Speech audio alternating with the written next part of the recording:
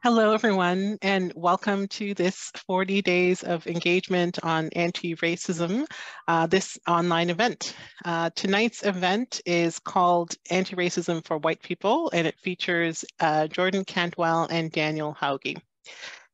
My name is Adele Halliday, and I serve as the Anti-Racism and Equity Lead Staff at the National Office of the United Church of Canada, and we are all glad that you are here. I will introduce our featured speakers in a moment, but first, just a little bit of background about the 40 days of engagement on anti-racism. This is a 40-day program that's running right now with daily written reflections. Each day features opportunities for learning, faith reflections, and ideas for action. All of the writings were written by people from the breadth and diversity of the United Church and from a range of backgrounds and identities. And all of these reflections are being posted on the United Church's website 1 week at a time. In addition to the daily reflections, there are these 40 days live events. And these live events are running each Tuesday for 6 weeks, and they're being recorded so they can be viewed at any time. And there are also discounted anti-racism books available from the United Church Bookstore. Each week there's a different book featured, and this week's book of the week is called Wait, Is This Racist? A Guide to Becoming an Anti-Racist Church. And the discount code the discount code of 40 days enables anyone to receive discounts of 20% off books, orders of 2 or more books up until November the 30th. So we hope you might explore some of the books and all the ways in which you can participate in the 40 days of engagement in addition to this live event. And now on to our featured speakers. So Jordan Cantwell uses she, her pronouns and was the 42nd moderator of the United Church of Canada from the years 2015 to 2018. And she currently serves as part of the ministry team at St. Martin's United Church in Saskatoon, on Treaty 6 territory. She was part of the first iteration of the Anti-Racism Common Table of the United Church. And Daniel Hauge uses he, him pronouns, and he is originally from Washington State in the US, where he spent 10 years learning and serving in interracial faith communities in Seattle. He then moved to Boston, where he completed his PhD studying the psychological dynamics of white normativity in progressive institutions. He is now an active member at College Street United Church in Toronto and is a new member of the United Church's Anti-Racism Common Table. So a warm welcome to Daniel and Jordan. Thanks very much. No, thank you, Adele.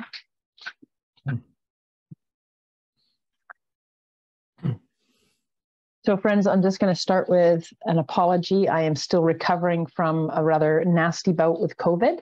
So I might mute myself from time to time to have a good cough. I apologize if I don't mute myself fast enough. I muted myself while I coughed. So I've lost track of how many, we've got almost 70 of us on today, so that's very exciting. And we want this as much as possible to be sort of a dialogue and a very participatory time together. Dan and I aren't going to spend a whole lot of time sort of talking at you. We're hoping that we're going to have conversation as a whole group, but also in some small groups. And so, and we actually want to begin with some small groups in a few minutes. And what we want you to talk about in your small groups is what are some kinds of situations, like if each of you can think of one, a kind of situation that you encounter that continues to present you with some questions or some concerns or something that confuses you when it comes to sort of like racial justice, race relations, racism. And we'll give you a couple of examples that from our own context, so to kind of get the creative juices flowing. So one of the questions I continue to have or struggle with how to do well is music in like intercultural music in a congregation which is, in my context, very, very white, not exclusively white, but very, very white. And when we try to sing stuff in any language that isn't English, I get a little pushback. Although I know that we have people in our congregation for whom English is not a first language. So I know that it's important that I want to sing music that's from a variety of cultures with different kinds of tunes and energy to them. And I struggle with, so do we sing them in their original language? Do we not? Are we butchering songs from other cultures when we do that? Like, if we don't have somebody from that culture who can teach us how to do it well, should we be doing it? But if we don't do it, then we're just singing, what I would call the all white hymns all the time. So I struggle with how to do music in an intercultural way in a congregation that is itself not particularly intercultural. So that's one. I'll just give an example, but also give a little bit of context for myself and just like what I'm speaking into. I also kind of want to name right now, like the topic and the focus of this section is anti-racism for white people. So as two white people, as a white man myself, when I think about issues that either confuse me or whatever, I'm definitely speaking, as what confuses me as a white person. Moving into anti-racism work and trying to be better anti-racist. That's not necessarily going to be the same of what confuses or perplexes, someone who's racialized, someone who's Indigenous. So on the one hand, I just kind of want to be upfront about the fact that part of the focus of this session is going to be, kind of speaking about anti-racism for white people and from white people, but also recognizing that we're not all white people who are gathered here together tonight. And so there's going to be different angles and different ways of looking at that. Part of my own experience, or like what I bring to this, or where I began learning a lot, is when I was a member of an interracial congregation in Seattle, Washington. And it was was kind of heavily with like young professionals and a lot of students, college students, was kind of like the economic demographic there, and was primarily East Asian and white, that particular congregation.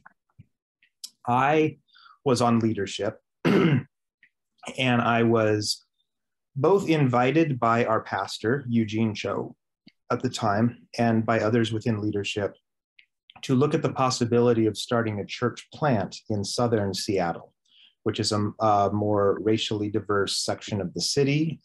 It is not as high like urban professional, but it is also in the process of being gentrified. And so there was a more or less racially diverse small group of us who were starting to meet, about 6 people, about the prospect of doing a church plant. And I also had a few connections of a couple of churches who were already had decades of ministry in the southern part of Seattle. And as I began to I decided I wanted to, take advantage, make use, there's some colonial language right there, of context that I had in that part of the city, and started having conversations and asking, what would be helpful, what would not. And the primary response I got was like, well, why do you feel like you need to be here at all? And so part of my own reframing of how I even thought about, what I'm doing as a white man in ministry who cares about racial justice is, what is even the role for myself being present in a particular place or in a particular part of the city? Over the course of those conversations, we actually made the choice, our small group, which was not exclusively white, but was nevertheless, moving from one part of the city to another. We made the decision to not do a church plant per se, but we did move and we did start kind of like a cell group with the intention of getting to know the neighborhood better and learning a bit more about what it might mean to incarnate presence. That's all by way of context. I am getting to my example, I promise. So one of the things that we wanted to do in terms of learning, and I was also, spending some time going to another interracial church, which was predominantly African-American and white in that part of the city. And as I got to befriend people, as I dated someone from that church, increasing questions of like, well, you're sitting amongst yourselves in this group trying to learn about a neighborhood, and just having like, you as a white guy, doing this teaching. What does that even say? What is that even accomplishing? And so in response to some of that feedback, I got the bright idea, well, we should invite leaders of color from the community to come in and speak to our group. That also got some interesting responses in terms of like, well, what does it mean exactly to invite someone who you haven't built any relationship with to basically come represent their racial group or represent their community in a way that can obviously be extremely tokenistic. So as a white man doing the, wanting to be engaged in this kind of ministry, I do still wrestle sometime with what is the balance. When is it the right time for me to speak or for me to act or to advocate? And when is it time to leave that to make way, to step back, to sit back? When does sitting back actually put more burden on friends and colleagues of mine of color? Or when does that stepping back actually necessary in order to reduce the power, the salience of my own voice? So again, just speaking from my own individual perspective, I think those kinds of dynamics is something that I've wrestled with, and that I kind of throw open to the group as an example. Thank you, Dan. So friends, we want to invite you to think about your own context, your own questions, the places where you have bumped up against maybe questions that are similar to these or maybe very different, where it's still unresolved for you. You're still not quite sure how to move forward in a good way in that context. And our tech wizards are going to put you into small groups of 4 or 5 people, and you'll have about 15 minutes in those groups to discuss. So what we want you to talk is, hopefully each of you in the group will have an opportunity to bring forward your question. And then as a group, to just discuss, like, does that question resonate with anybody else in the group? Like, is that anybody else sharing that concern?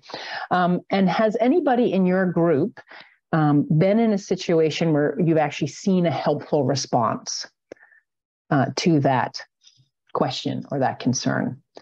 Or is there collective experience or experience within your collective that might provide some insight to that? And maybe there is and maybe there isn't. But hopefully you're able to have that conversation about each of the issues that you bring forward. We're not asking you to like come back with a solution to any problems. This is about having conversation and wrestling together, and maybe we learn some great stuff, or maybe we learn like, yeah, here are some real sticky points that we haven't figured out yet. But when we come back to the whole group, we'll ask each group who wants to have somebody from their group just share one of the, in a brief kind of way, what the concern was, and either, and it remains an open question for us, or, and somebody offered this helpful response that we all thought, yeah, we'll do that next time. So that's, and if you find 15 minutes is too long, feel free to come back early. And if a whole bunch of people are coming back before the 15 minutes is up, then we'll close the rooms down early. But you've got the whole 15 minutes. You actually have 15 minutes plus 30 seconds, because at the 30-second mark, you'll get a little warning saying the room is going to close in 30 seconds. That gives you an opportunity, if you are still talking, to just make sure whoever is still going can wrap up. You don't have to come back immediately. You'll automatically come back after that 30 seconds.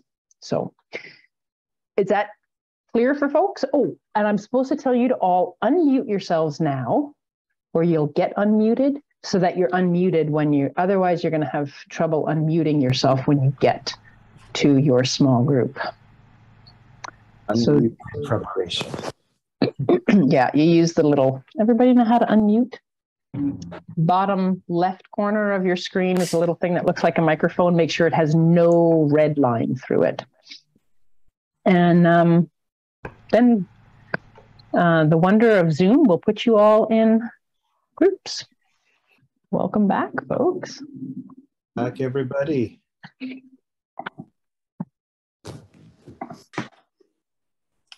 Everyone, they all just instantly appear back in. We're all in and ready to go.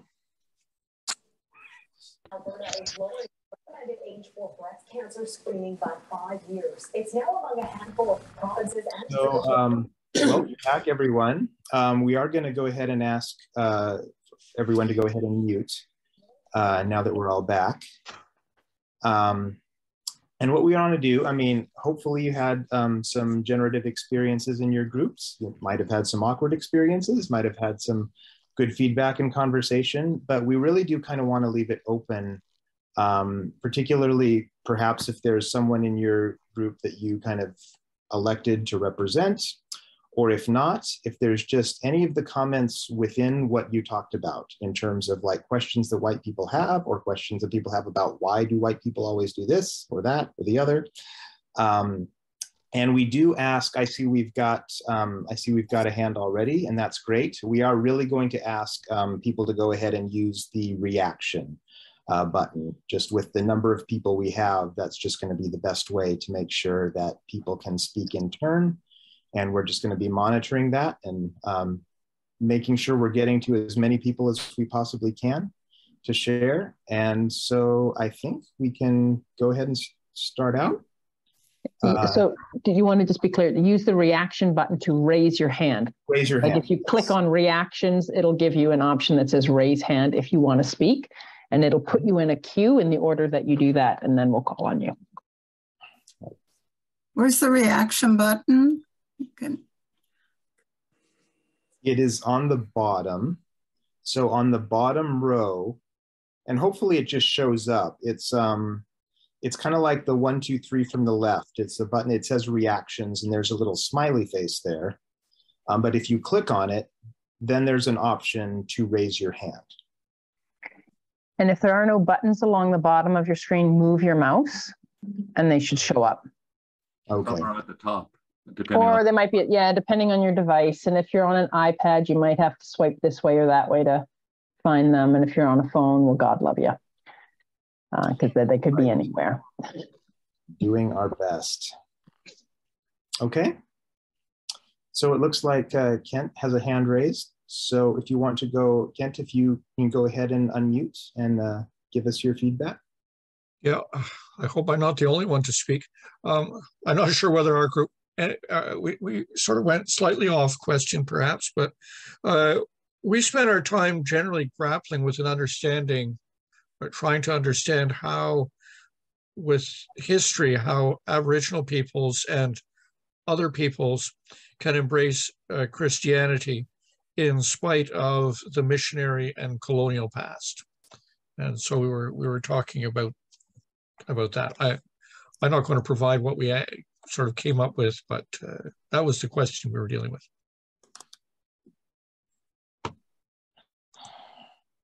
Thank you very much for that. Does anyone else have a hand?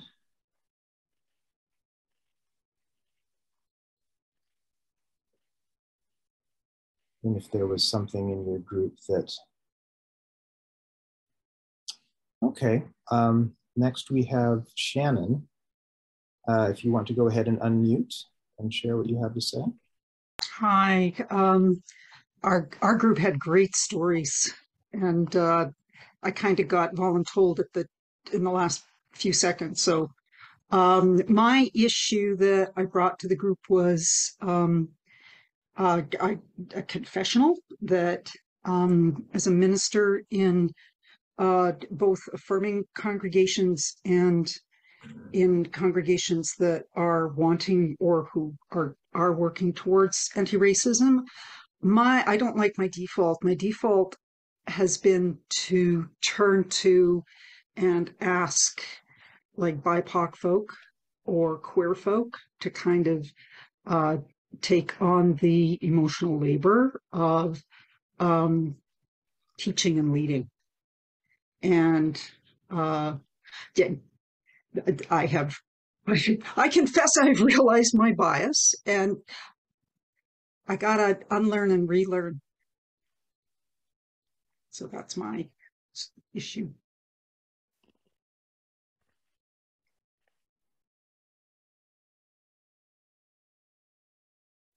Thank you for that. Mm-hmm.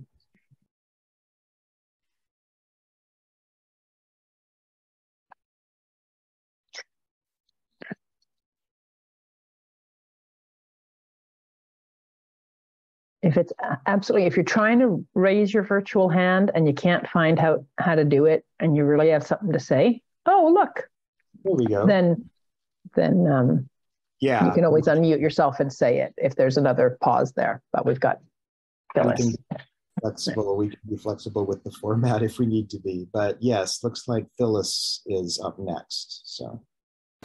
Yeah, in our group we talked about a couple of things. One was the fine line between cultural appropriation and cultural appreciation.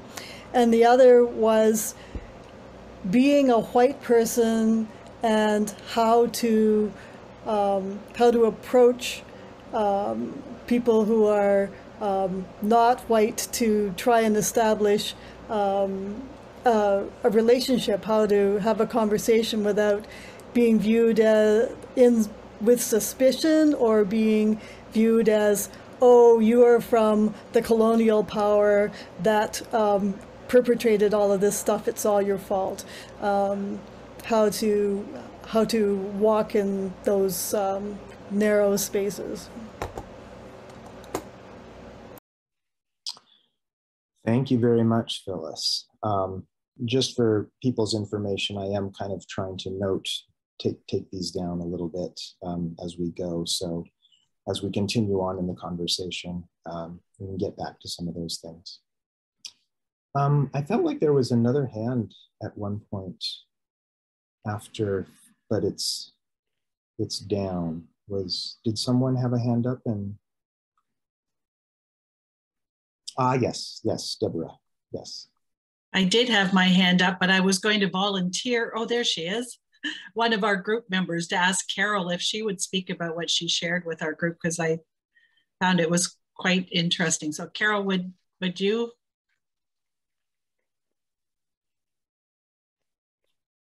There she goes. Yes, I'm here. Okay, we'll go ahead and go with Carol if you're willing to share. So our anti-racism group at Islington United Church is doing a representation project starting in January. And we are attempting to evaluate from an anti-racist perspective all of the images from children's materials in Sunday school all the way through the music we sing and the communications we send out on internet, that sort of thing, our website and all that sort of thing. But one of the issues that's already been raised, and we haven't begun yet, is around the stained glass windows. The church is 200 years old. We have had 5 male white ministers in our history, and I think we've figured out a way that's sort of acceptable to different groups of taking those portraits and downsizing them into a leather binder and putting it in the library with the history of the church. So that's one solution that we've come to. But when it comes to the stained glass windows, they are all white images of historical fiction, of historical men or of angels or whatever. It just is all white. And so there's already a divide, which I haven't really stepped into yet, about should they be replaced or should they be repaired. All the stained glass windows have been donated by families. So that gives that's another level of the issue. So, so this is pre-beginning of this project. I'm already into a divide. I just wonder, you know, it's maybe one of the reasons those are standing out so much is that there's maybe not a balance, and you know, things don't change overnight. And what I've found is that if you start introducing, for example, either like the odd picture in the church that depicts people of color. I mean, I grew up in a church where Salzman's Head of Christ, a white man, was, you know, what I pictured Jesus to look like. But I know more and more now we're recognizing that he probably was more a person of color. But I think if we have some balance in, you know, rather than worrying about those glass windows initially so much, that people get more comfortable with seeing people of other races, or the banners that are, we have some beautiful banners, and if they depict something that invites people of color or an Aboriginal person, or, you know, that kind of thing, I think it really makes things, it helps to develop the trust and the confidence in people to move, so that they don't have to be afraid that everything's going to change more quickly than they're ready for. I don't know if that helps.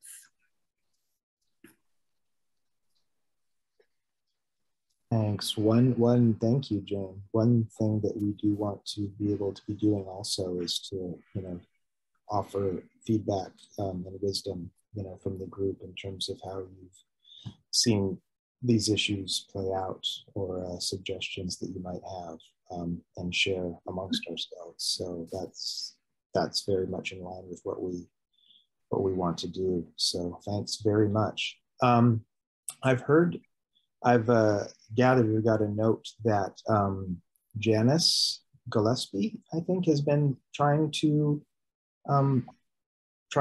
work with the reaction and has something to share. Is that, you don't have to, but. Yeah, thank you. No, it was a reaction to some of the first comments that we've heard. I'm sure we've had similar discussions in a lot of the groups, but the big part about sort of who should do the leading of this discussion of doing the anti-racist work. And I could see how this other person was struggling with that. And actually on the screen with us now is a lady that I was with a group, and Helen McKay is here. We were in a Understanding Black Lives Matter group. We kind of that started by Eleanor Scarlett in a church in Bolton at the time after George Floyd's murder, and that was our big question is okay, so here's this little group of mainly white people. Eleanor's black, but you know, only white people there with her, and who leads the discussion. So we did bring in a former student of mine who was black, not with the idea of, I think we got to get past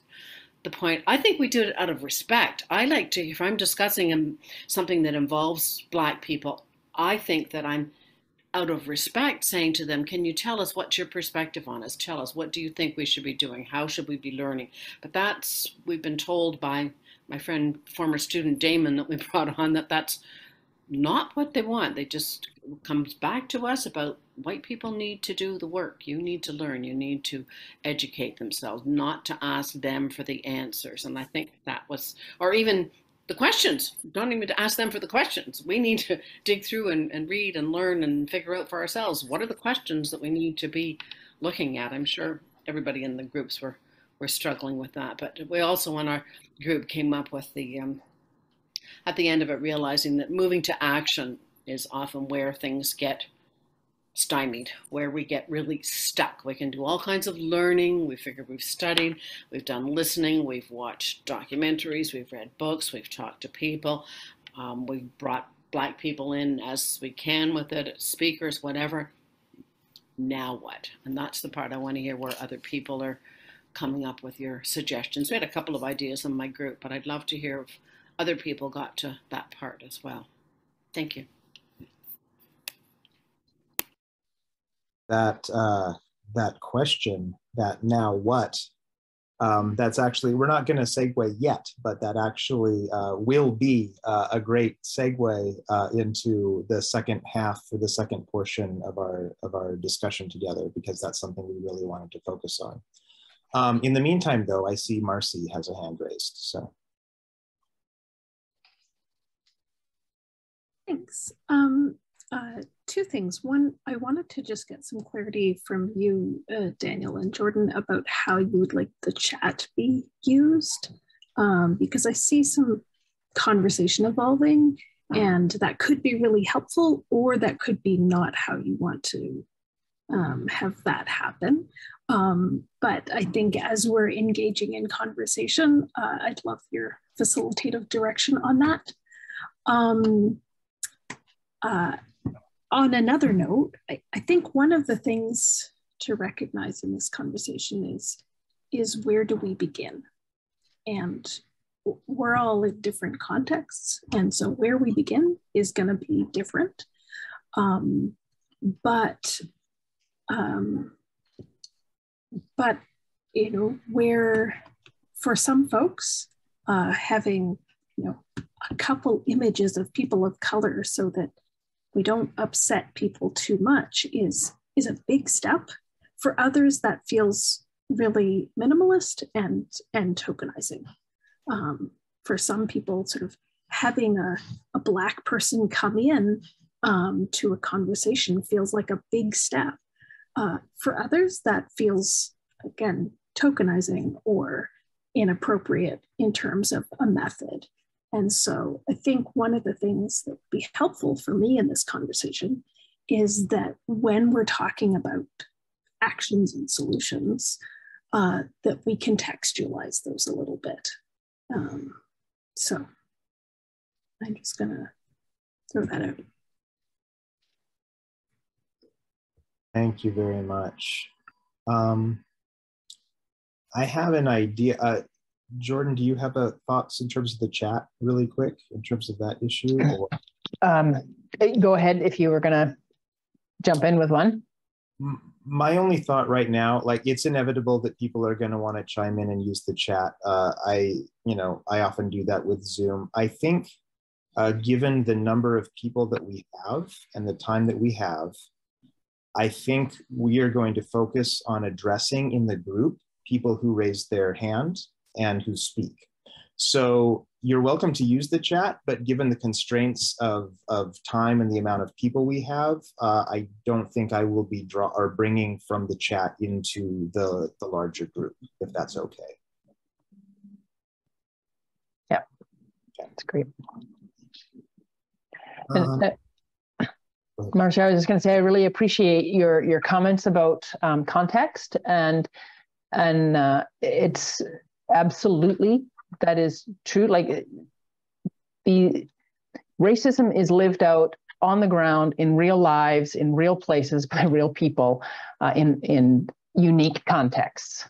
And so, you know, talking, sort of just coming up with a one-size-fits-all solution to any issue about human relationships, it's just never going to work. And so we can learn from one another's experience, but yes, context is going to be everything.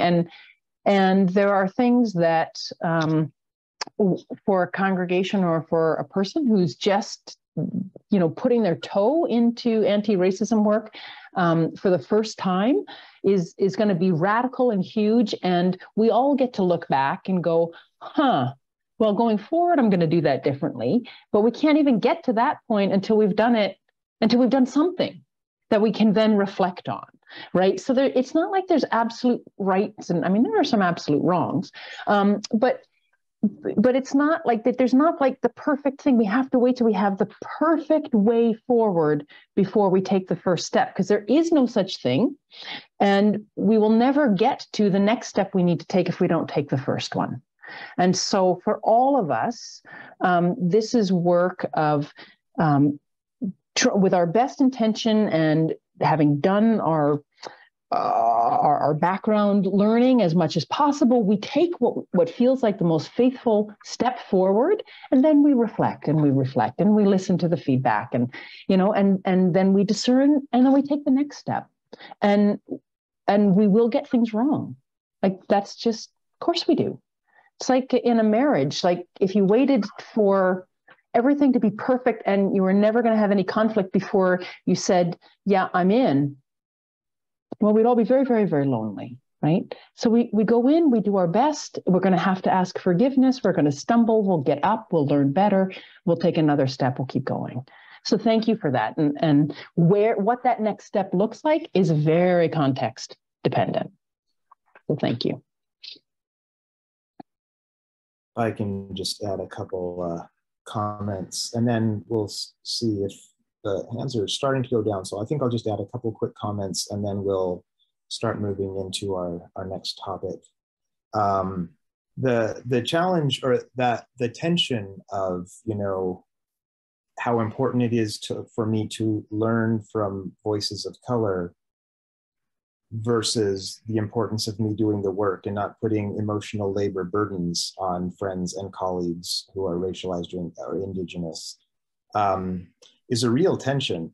But it's one that, over time, the only idea, or not conclusion, but just that I was able to draw, is that's just life. That's the way it is. In my church context, which was in Seattle, which was an interracial church, which was fairly evenly balanced between white people and African Americans, with a bit of other ethnic and Indigenous groups represented, which is relatively rare. I mean, you often have, a lot more of one.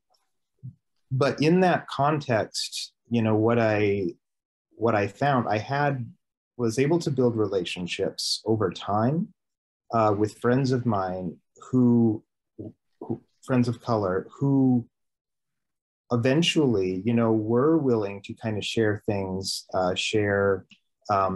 even teach me some things or call me out on some things. But that was a very long process. And building trust takes a long amount of time. And I think one thing, two things. One is coming to accept the fact that people are going to mistrust me and be suspicious of me, and they have good reason to. And it doesn't necessarily reflect on my intentions. It reflects on all the assumptions and all my habits. All the, sometimes I try to tell people, the racism that comes from us often isn't found necessarily in our intentions. It's found in our assumptions. Now that's not necessarily true across the board. It's often found in our intentions, but it often can just come about what I take for granted, what is as easy as the air I breathe, because I grow up and I was psychologically and socially formed in a white supremacist society. So there's good reason to be suspicious of me.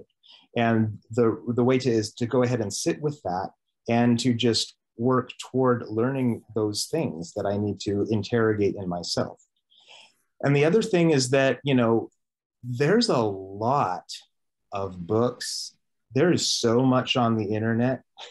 There's so much in terms of, it's one thing that's really helpful is, to read authors who are established. In my own context, reading someone like James Cone, a Black liberation theologian, was very transformative for me.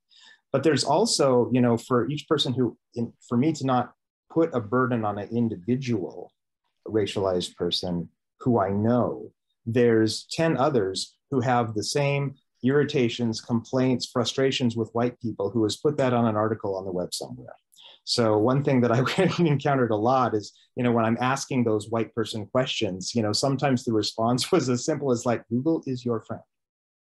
So and that sense of being willing to do that kind on our own first as a basis for then starting to move into relationship and conversation has gone a long way.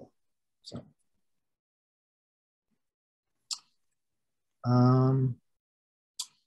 I am not seeing hands right now. I want to make sure someone's not being, who wants to speak doesn't get the chance. But if I don't see another hand really quick, Jordan, would you like to introduce our next or our final section with the metaphor you shared with me? Sure. So first of all, thank you everybody for that rich discussion, for sharing those questions and tensions and your insights around those and those places that remain unresolved. And that's part of this work, is it just never ever gets tied up with a nice little bow and we can say, yay, we're done. So living with that feeling of things are not fully resolved and I don't completely get this yet. That's okay. Get really used to that and really comfortable with that, because that's lifelong. So thank you. We wanted to kind of address that. So now what? That question of, so now what? Now what do we do? And to sort of frame this time, we wanted to harken back actually to a metaphor that was brought before the General Council in 2018,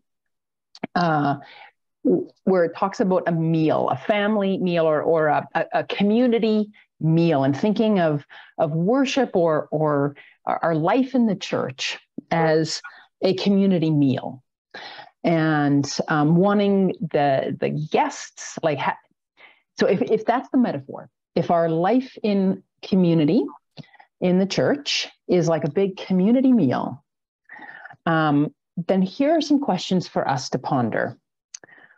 Who are the folks putting on the meal? And who are the guests at the meal? And if there are guests at the meal, who has the sort of authority or position to invite guests and to welcome guests? Who provides the food at the meal? And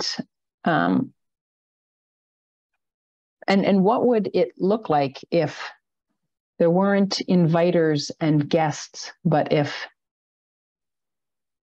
everybody belonged in an equal kind of way?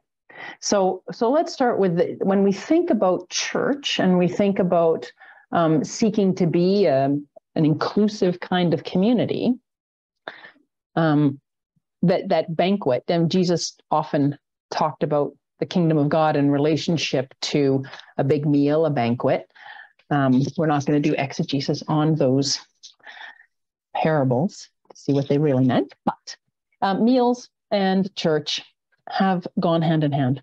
And so as we think about that, I remember this came out when Dan and I were doing some planning, because I was at a gathering of the United Church of Christ folks, and somebody talked there as well about church as this meal, as did Paul at our gathering, and lifted out that while it's lovely to be invited to a meal that is hosted in somebody else's home, that's a very different experience.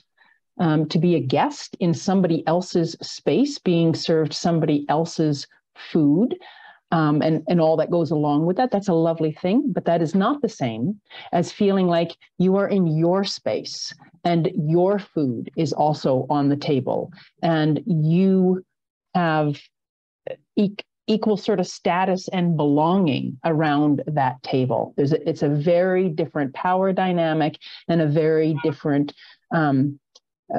feeling of comfort when this is your table or this is somebody else's table to which you have been graciously invited.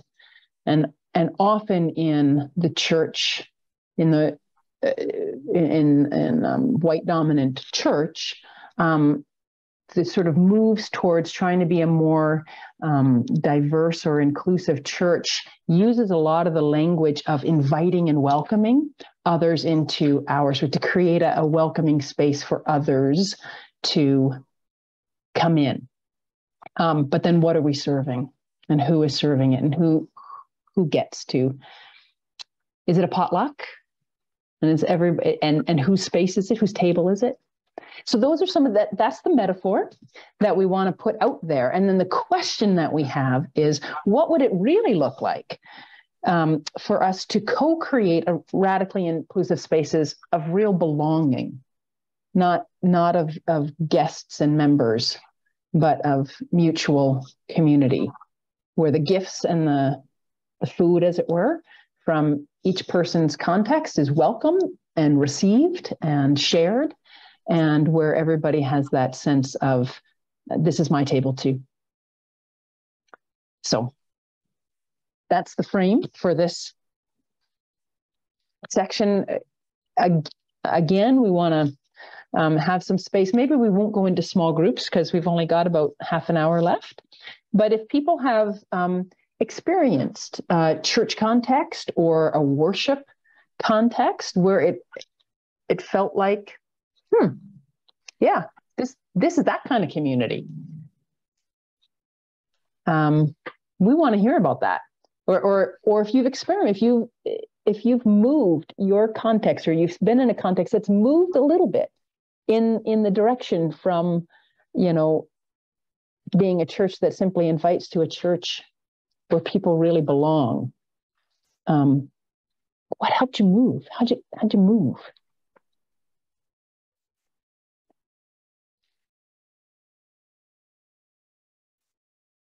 This is where you get to use your raise hand function again, because we want to hear.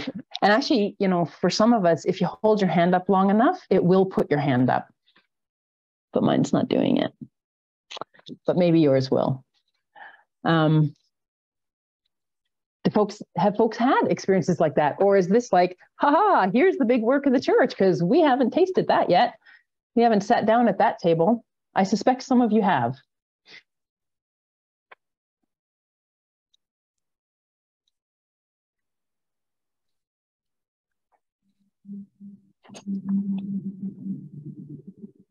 Kent.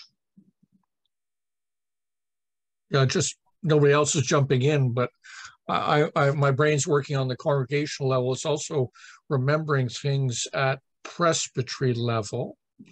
And I'm hoping that we're improved now in our current regional council, but certainly, it's wonderful having these ethnic congregations. But boy, they have to follow the manual exactly the way it was written. Of course, the manual is a very, I don't know that I need to go much farther. It's white people's rules, the way it's all structured, and the manual wasn't written. Certainly, the older one wasn't written. I haven't studied the newer one as I should have, but the older one, certainly everything was supposed to be motions and this and that. And I was working with the congregation in Kanesatake, and going, okay, great, we're all agreed on this thing. Now, presbytery wants a motion. Mm-hmm. That's it. Thank you. Yes, Kent, we are operating within a system that has all kinds of polity and policies and structures in place that are rooted very much in colonialism and in white culture. And so it's not like there's a step we can take and bada beam, bada bum, we're done. We got it. It's going to be a whole lot of little baby steps, isn't it? Yeah. Jane. Yep. So when the lady talked about putting things in context, I've lived in 3 provinces in Canada: Manitoba, Nova Scotia, and Ontario. And when I married my husband, he's a Black man in Nova Scotia, and he also was a lay minister. So as a young bride, I very quickly went to one of those communities in Nova Scotia.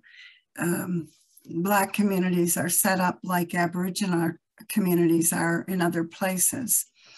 And I found that initially I was welcomed because I was the wife of, but as I got to know people and they saw that I could be a part of their community, that things changed and trust developed.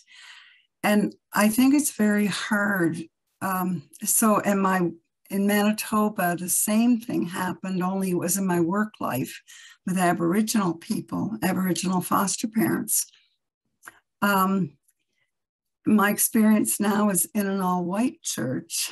And I find repeatedly where so many of the things that we're used to doing leave out people of color, whether it's Aboriginal, Black, Asian. One example was our church invited a Black man to come and speak, but they didn't check the one Black member of their church who was my husband. Anything about how that man associated in the Black community. And so we were caught in a bind of somebody who absolutely experienced a great deal of jealousy and nastiness toward my husband, because that happens in minority groups as well as white groups. And, having to show love and caring and everything. And I think we did that okay, but it was very difficult. And my question was, why wouldn't they have checked with my husband before they made an invitation? Another thing, last Sunday, I looked, and our church has the rainbow flag up front. We also fly it outside. So outside, it had the chevron that included Black or people of color. But inside, sitting right in front of the two of us for that service, was a rainbow flag which did not include people of color. And, I know we're starting and we're trying, and that's really, really important. But we can't expect to go from churches that have not welcomed Black people. And it seems like the United Church is fairly large on that. And don't get me wrong, I'm absolutely at peace in the United Church, but it has largely been, or at least where I've been, has largely been a white church. And so we can't expect to all of a sudden change overnight. And we have to, I think, work very, very hard. But there are some small ways to just get started. So for me in that church, as I'm understanding more and more about gender differences and embracing that area of my life, which was, it was pretty blank before, it would have really helped me if I'd seen the color, the welcoming of people of color on that flag in my church as I sit with my husband in the church. But we're so busy accepting him as, I don't know, it seems like the token Black, that we forget that other people coming into our church might feel uncomfortable because there's nothing that if we're an all-white church that allows for that feeling of acceptance. So many of the conversations that I have, if I, as gently as possible, try to point out something, it seems like the conversation back so often is trying to prove that it wasn't, I hate using the word racist all the time, but it wasn't leaving out, as opposed to just sitting and hearing when somebody attempts to point out some of the things that have happened over the years to people of color. And certainly that's reflected in our Aboriginal people as well, where I have, in good faith, tried to be the best that I can be and the most caring. It seems to get reciprocated so easily. And that's a pretty wonderful thing. Yes, I've talked too much. Well, thank you, Jane. And such an important reminder, you know, again, that the steps that are in front of us to take are very contextual, depending on where we are and what the step is, and that a step that all of us can take. That is sometimes one of the hardest ones, is when we are challenged, when what we've done is, you know, something is brought to our attention, rather than becoming defensive, is to just hear, to listen deeply to the concern that's being brought forward. If we're not invested in being perfect and having done it right, then we can actually be open to hearing how we can do it better next time. And so I really appreciate that wisdom. Thank you very much. Ian, I see your hand is up next.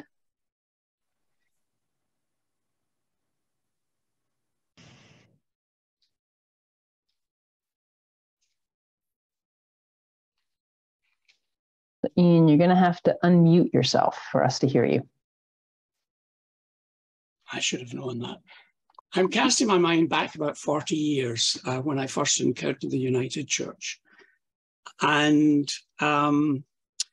Kent's comments about presbytery, I noticed he's turned his head quickly there.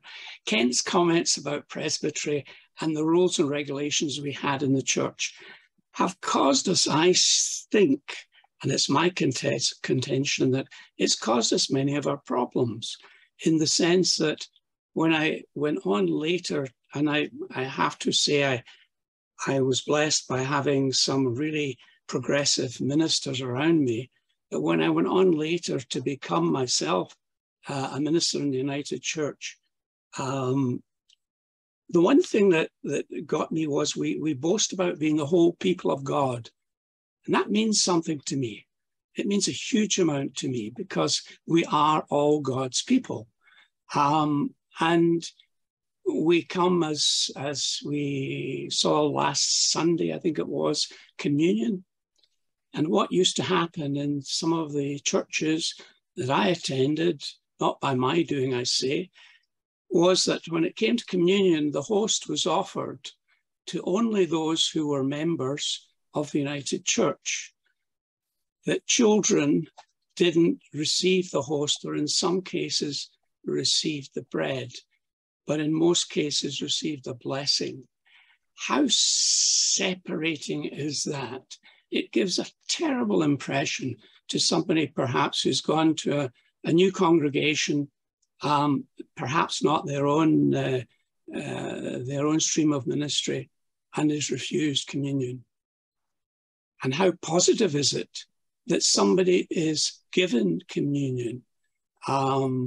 And I live with a family that has both coloured and white people within it. They get on famously together, but they don't go to church. Sad.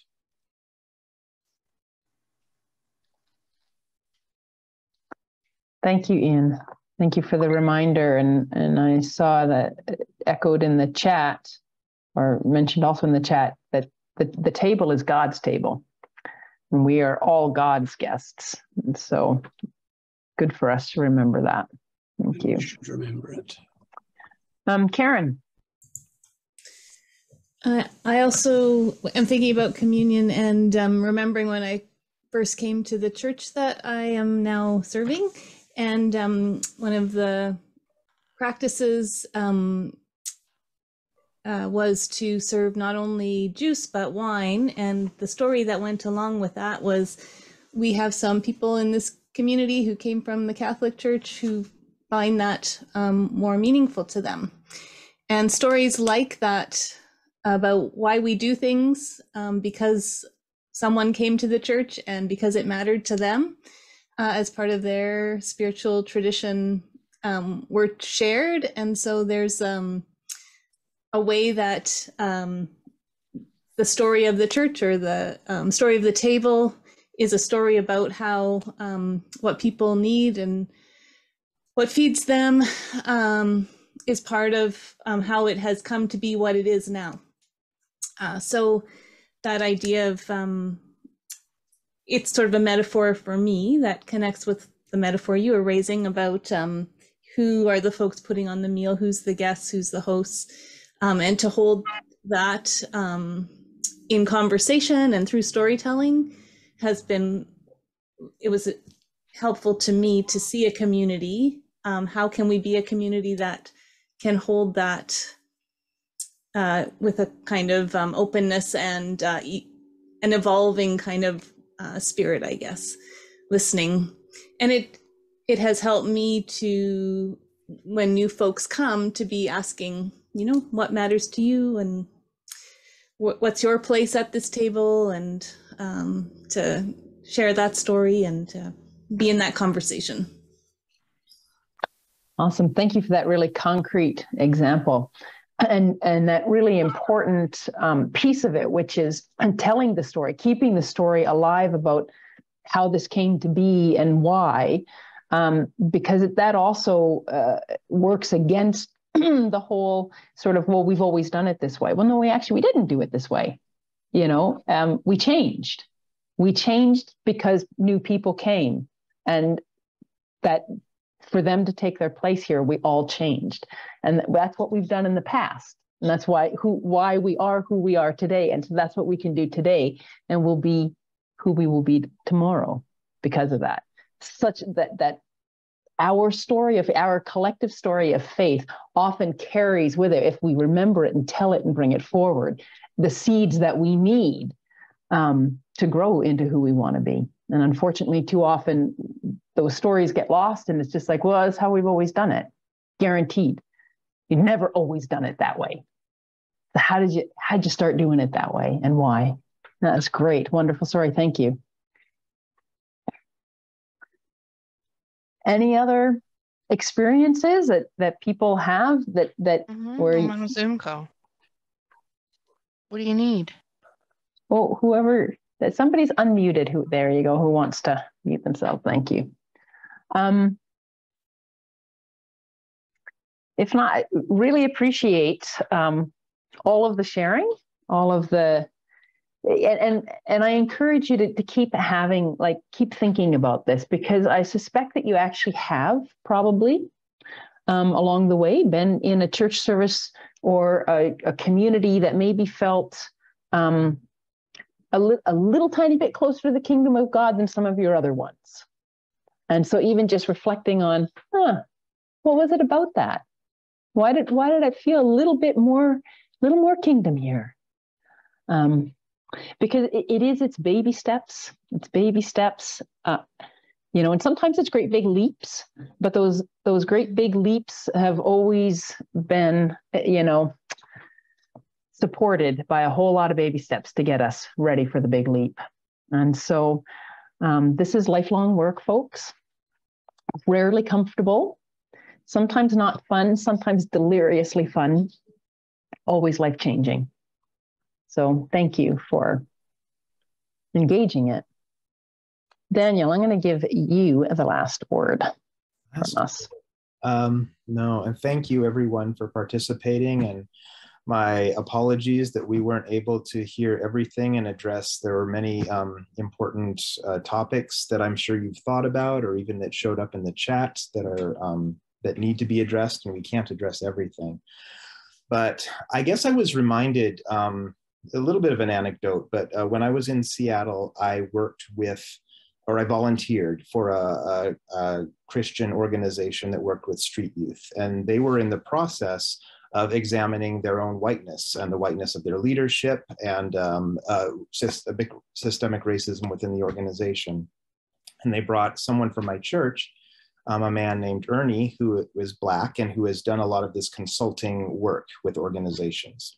And he came in, and the director of the organization, a woman who is white, and she shared this story. She shared this story of the movement of this organization, and said the first thing that they did is they took, a survey, or had a discussion, a cohort discussion of the racialized people in the organization, on the staff. If they could get together, and if the organization could do anything, what would they do? And they came up with a 12-point plan. And it included very structural things. It included, interview questions for any new employee. What's your experience with anti-racist work, with inclusive communities? Ways of, looking at who was on staff, who wasn't. Ways in which we approached the work with street-involved youth. And she said, the director, after 1 year, she met again with the consultant, and she was feeling so proud because they had really made efforts at doing every single one of those 12 things on the list. And she said the next step that was taken was, again, for the people on staff, for racialized Indigenous people on staff, to get together, to talk, to assess. And Ernie took the results and gave it to her. And she said the result now was a 3-page, single-spaced document full of more issues, problems, suggestions, demands from the group. And she said her first response was to tear up, just like, thought we'd worked so hard and gone these 12 steps and implemented them in the organization to the best of my ability. And that here's this cascading, huge document of all these, about the interrelationship between staff members, about how different kids are getting treated or not treated on the subtle ways, who gives a ride to who, from an event to whatever. And Ernie said his response was, well, no, it's just now they trust you. Doing that initial work generated enough trust that now we're willing to be honest with you. So there is a sense for white people, for racialized white people, people racialized white in this white supremacist society, for this process to sort of feel like kind of a hike with a lot of false summits. False summit is when you're hiking and it looks like you're finally at the top of the hill, and then you get to that top, and then you see the hill and the hill after that and the hill after that. The reason it's like that is because of centuries of white supremacy. Where it's a long way to climb out because it's a huge hill that our ancestors have dug. So that's the work. And so I thank you all for being here and willing to be part of that work. If you're not white, being willing to listen to white people work through this stuff, that can often be an annoying and frustrating process. So I thank everyone for being here, and just continue to share and network with each other. So thank you. And thank you to Jordan and Daniel for leading us through this time today, for this very engaged conversation on anti-racism for white people, for entertaining questions, conversations, and leading this process. So thank you so much. We're very grateful. For everyone who's here, again, just a reminder, this is one part of the 40 days of engagement on anti-racism, and there's continued programming that also continues to address anti-racism for white people in different kinds of ways. One way will be through some of the daily written reflections, and I'll just post a couple of things here in the chat. The link to the overall program, there's a newsletter that you can sign up for to stay connected and receive kind of weekly updates about what's happening, regular programming, and again, the book of the week this week, Wait, Is This Anti-Racist? A Guide to Becoming an Anti-Racist Church. And then just a reminder that there's other 40 Days live events that are coming up on Tuesdays. So please feel free, you'll get the links to those coming up. And we hope that you might find ways to participate or view the recording or share the recording. So thanks again to all of you for being here. Thanks again to Jordan and Daniel for your leadership. Thank you to Brian for doing the tech behind the scenes. And thanks again, everyone. Have a good evening. Blessings. Thank you, everyone. Thank you.